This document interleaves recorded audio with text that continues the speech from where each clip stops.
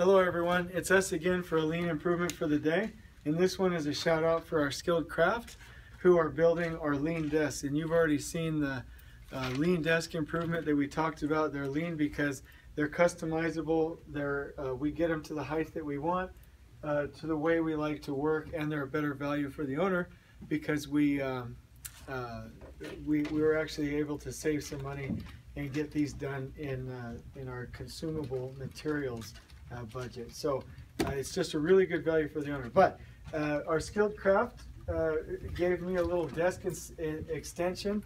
Our team, we like to read our drawings for 30 minutes to an hour in the morning so that we stay ahead of the work. And so we have, so actually this is a little embarrassing. I have printed drawings. So I use the iPad and Bluebeam for everything else, but for scheduling I just have to have them printed. So I have these across my desk. There's a couple of us that are like that. You know, we have our reading material, the EHSP, which I like to read every day, and our drawings that we read. So this is kind of like the planned reading station. And so I had these all over the place, and our guys saw that we had that, and so I didn't have a place to kind of throw all of these things.